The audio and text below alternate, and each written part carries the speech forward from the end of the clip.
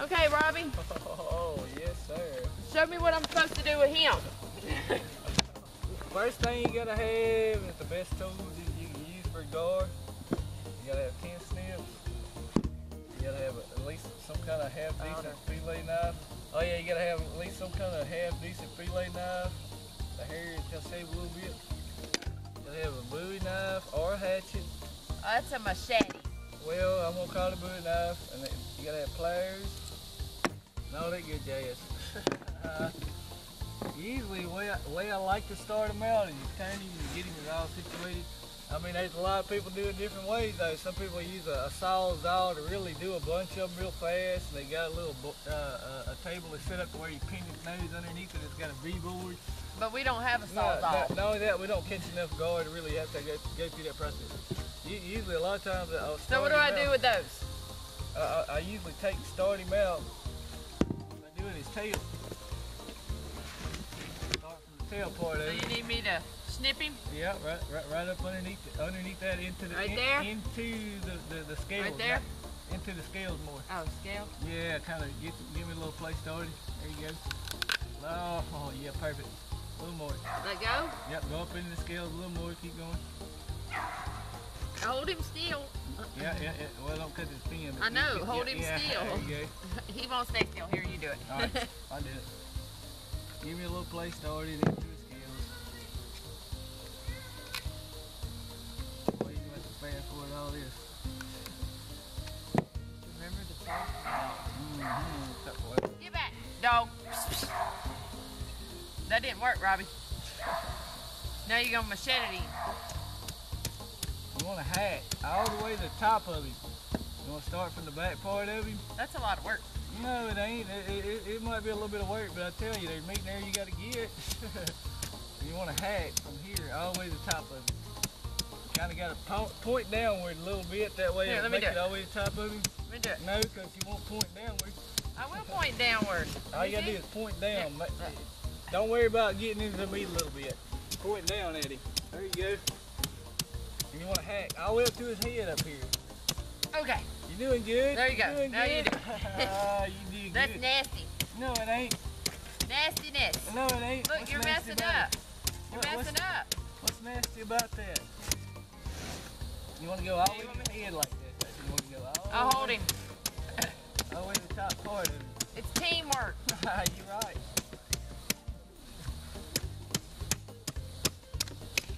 There, all the way to the head.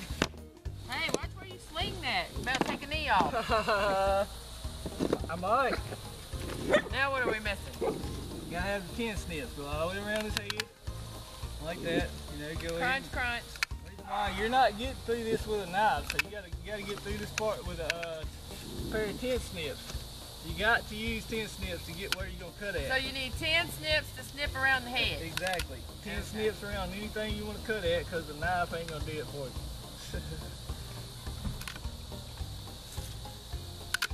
Oh, crunch, crunch, crunch. If you want to cut his head off, you gotta use 10 snips first. 10 snips to cut the head off. First. Then you use a knife. Then you use a knife. Yes, sir. Now we're good to go. Once you got that, you start reaming from the back part of him. You know what I mean? Start your little spot. You want to kind of cut into the scale part of it. Aim for the scale part, the skin, because of the fact that you don't want to waste a lot of meat. You know what, Robbie? I don't even eat these things. Oh, I do. Everybody will if you do them right. It's nastiness. But anyway, you take what I call reaming him out. You got to cut into aim for the scale part. Kind of slice into it. You'll feel it whenever you're doing right. That's nasty. Don't make that face. I'll be like, No, you don't. oh, Robbie, that's nasty. No, it ain't. This makes me hungry. It don't make you hungry? No, definitely doesn't make me Oh, hungry. I'm so thinking. Jeff, this Smell it though. Look, it smells just like shrimp. It does. it don't smell like nothing except nasty fish. It smells like shrimp. Like freshwater shrimp. It does. It smells like shrimp. Freshwater shrimp. All right. Hey, Robbie tried to throw the machete at my knee. I did. Great. See it where it landed? He slung it. You got like you got a little sun today, Heather. No. So you're learning how to do this, though, right? Because whenever we catch them, I'm gonna have you skin them. Well, you snip his ass. Okay. Then you're gonna go with the machete and you go, Okay. which I did a little bit so I can know how to do it. Okay. He hasn't let me try this part. Did she though. learn anything? He ain't let me try this part though. Yeah, I You can don't see. try this part? I can, don't let her try that. I can see her chopping her fingers Yep, off doing finger that for gone. sure. All right, I'm running to the store. Y'all got this under control? Oh yeah, I got it. All right, good. Heather, learn something. That way you can do ours next time, okay? No, that's what we got rah-rah for. I don't eat these things, so therefore I do not need to know how to clean these things. Oh, I love eating them. So therefore, I learned how to skin them. This seems to be a long process. Well, no. Oh! Watch your fingers. I like to catch them, I don't like to clean them. Oh, the eating part's the best part of this. Sound effects. Oh.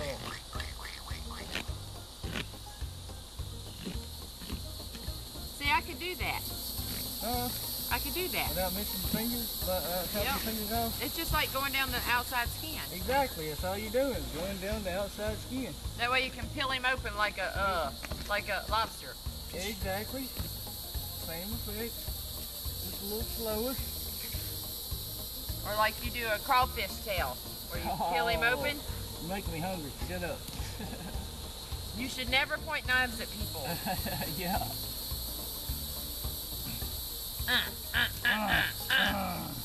Come out of there, Daddy.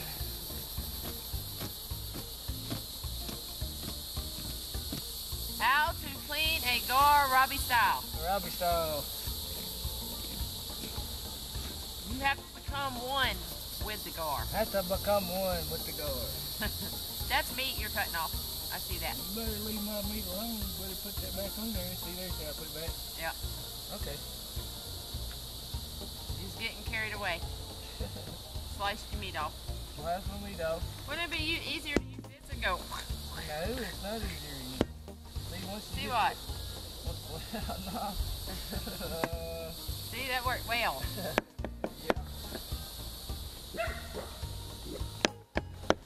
Put that. You're scaring my guard. Shut up, dog.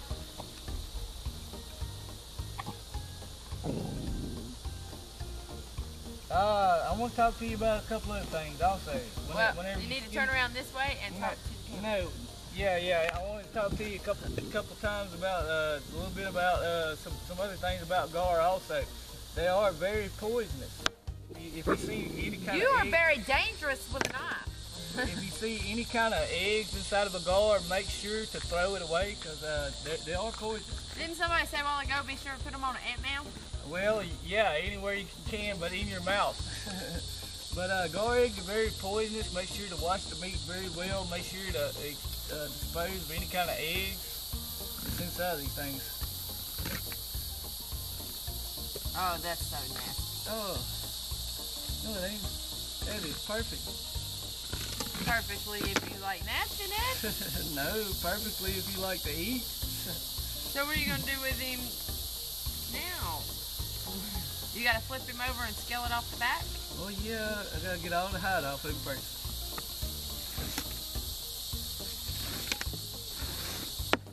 Want me to help? No. I can help you, Robbie. Some people just don't know what they're looking at. So what do you make out of this? I usually make gar patties, gar balls. There's a lot of different ways people do them, but you can kind of grind them together. I mean, you take the meat while it is like it is, and you take a spoon and you make it kind of like hamburger meat. And I usually like to add about, say, whatever you have, 1/3 of that, potatoes. Whenever I say potatoes, I mean use a cheese grater to Like shred it up like hash browns? well, yeah, you use a cheese grater like you do hash browns. You know, you make your potatoes, soften them up with it, and add 1/3 to whatever kind of meat you're using. And that go from there. Some people like different seasonings. What I like in it is just a little piece of sage. Sage. Exactly. You gotta have a little bit of faith. Tony? Tony's Creole. Tony's Creole. Gotta go in everything. Yes, sir. If you're from the South, it has to have Tony's Creole seasoning. Gotta have Tony's. I like to use green onions and anything else I really like to use in it. Salt, pepper, of course. Oh, this is so disgusting.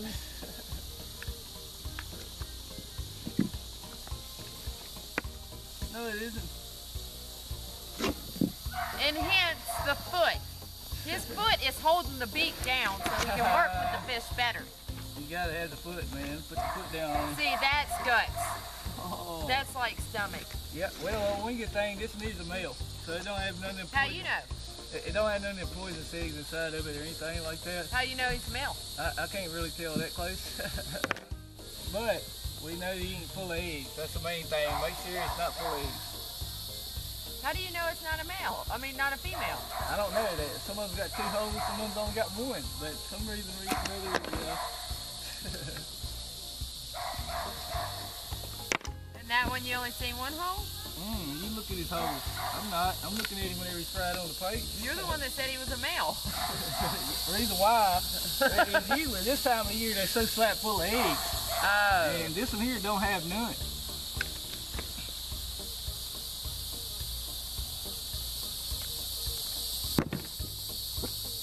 This is very informative, Robbie. Yeah. I'm so not doing this. Alright, we eat his ass. Robbie's having gar tonight. You know it. So you're snipping away at the part you couldn't get the knife to go through. Exactly. Just cut that piece off. You got plenty up there, right? No, I want all of it. The tail's better? You like tail? Oh, I will do the tail. You like tail, okay. I got you. Love it. Snip, snip. You know Snippity, snip, snip. I feel I'm not doing nothing here. You're learning something, hopefully. Yeah, I'm learning that it's nasty and too much work. Throw the little fish back. I know. You take his ass, bring him on eat him.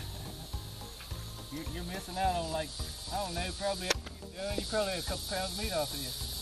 At least. Snip, snip. Yeah.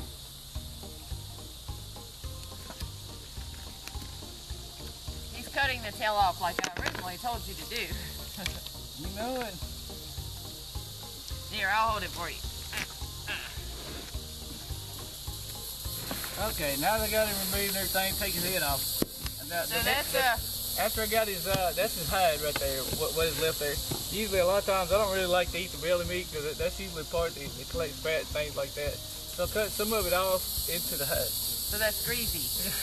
Not only that, that's where a lot of the toxins or whatever's in the fish. So like if you was to eat that fatty stuff, it has a real strong fish. Taste. Anything that's got pink, red, or fat, yellowish is strong part. Fatty. Or bloody.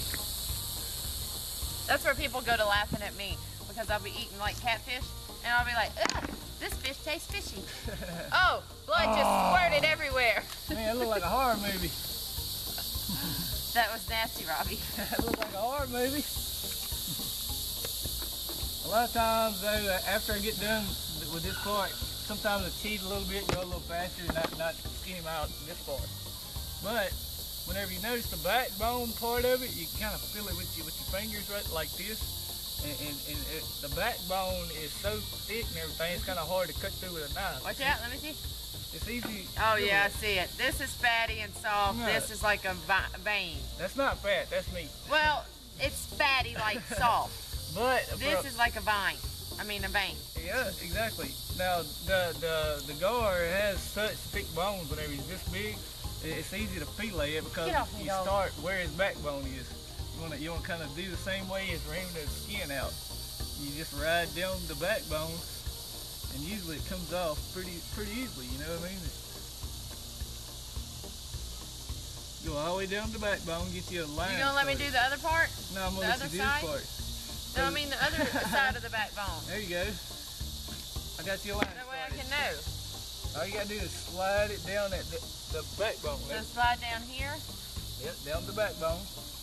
and you'll notice that just keep doing that, it eventually gets to the end of it. I don't know if y'all know what back straps are. That's a gar. These two long back straps. This is easy part. Exactly. Back strap's the best part of a fish. Okay, now you can have it. I helped out a little. Keep doing that till you get to the end of it. Do that till it peels off. Yep, off the bone.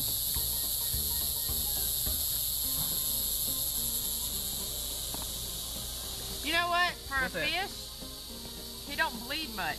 No, well, they do bleed a little more than some fish do. Well, Still not that's bad. because he's just so big. Yeah, big fish do bleed more.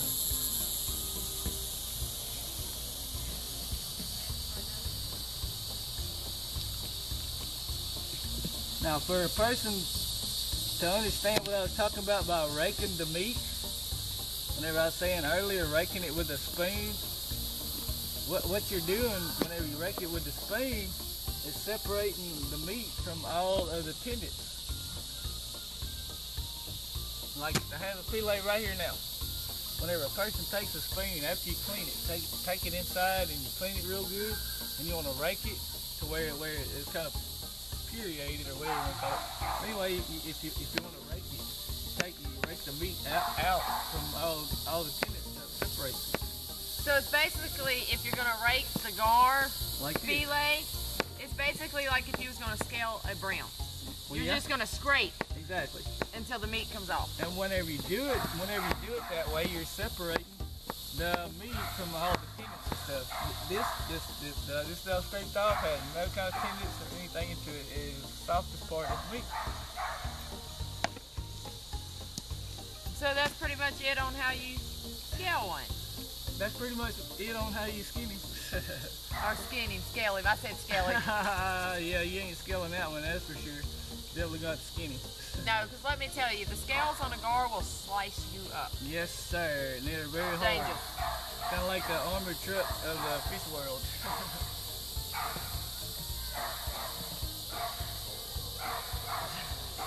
Am I helping you, Robbie? I'm trying to hold him up there. Watch Get up your finger. there. I'm getting close to you. Watch your finger. It reminds me of something off Aliens. Yeah, dog kind of does look like an alien. No, I mean this, what you got going on now. Nah. Reminds me of that thing, you remember on Aliens when it comes out of her stomach? Oh. That's what that looks like. No, it don't. It look like something I'm finna put on my plate. Something you gonna put in your belly. Yeah, something I'm gonna put in my belly. Well, that seems pretty spiffy, Robbie. So you need a, what did you call this? I call it a Bowie knife, a machete. Bowie knife, machete, Or a hatchet that's really sharp. pliers, Pliers, got that pliers. 10 snips, And snip, got that one. and knife. And a fairly sharp knife on the tip part. And just to get back to what I learned, you take the 10 snips, you snip next to the back fin towards the tail. You're gonna cut it enough to where you can get your machete in there, work the scale all the way down. Once you do that, you snip around the head. Am I doing it right? Yep. You snip around the head.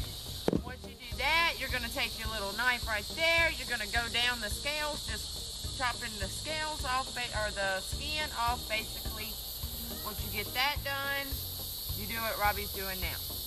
Getting the meat. So I've learned a lot, Robbie. Thank you. Yeah. I think I could do it. It may take me like 4 hours, but I could do it. I'm hoping that it's showing y'all this. It'll help y'all to understand how to split. Well, maybe what we can do, Robbie, is being it's so late tonight, I know you ain't gonna eat him tonight. No, I'm gonna cook it tomorrow. We need to do a cooking video so you can show the good people on what you do after this point. That would be a really good thing to show everybody. Because a lot of people don't know what to do with gar meat. They don't know what to do with gar meat. I have no earthly idea what to do with gar meat. Yeah. Get it down, Robbie. Get it down.